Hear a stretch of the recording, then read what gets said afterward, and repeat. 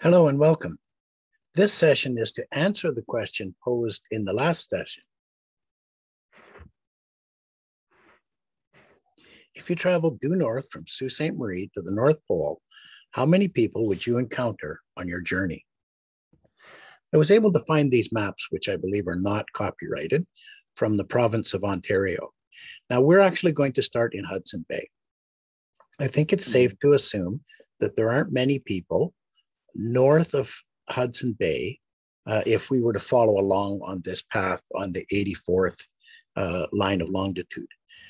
We might catch the eastern edge of Nunavut, but I think it's safe to assume there's not many people.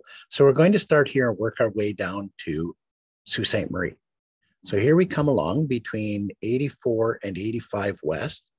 We're at 56 north to 55 north, and that's mostly water, so nothing there. Let's keep going. Now we go from 55 down to 54, and we are in this section here in the middle. So these two sections still pretty sparse. So nobody so far, but not to worry. Let's keep going.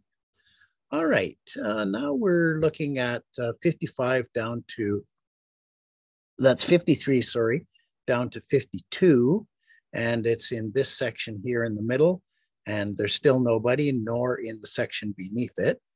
But let's keep going.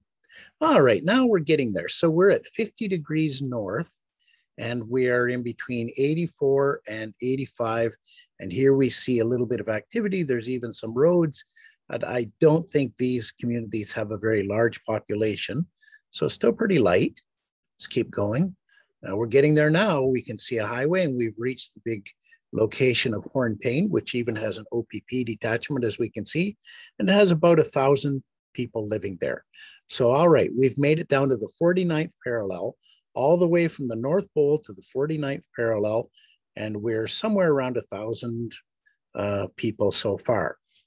Then in the next section, go from 49 to 48, we see Dubreuilville and Hawk Junction, and those aren't very big communities. Well, now we're getting into the area that some of you will recognize with Highway 17 going along the eastern edge of Lake Superior.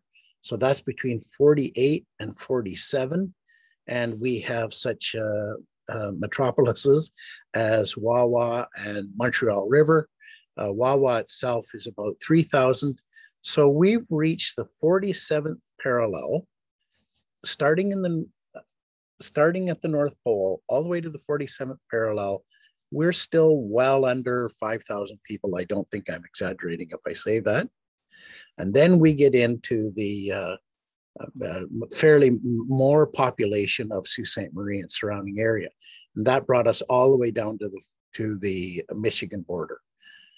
So the answer to the question is, drum roll, how many people would you encounter when traveling from the North Pole to Sault Ste. Marie? And the answer is not very many. And that, my friends, is the end of Northern Points. I hope you've learned something and or had a smile along the way.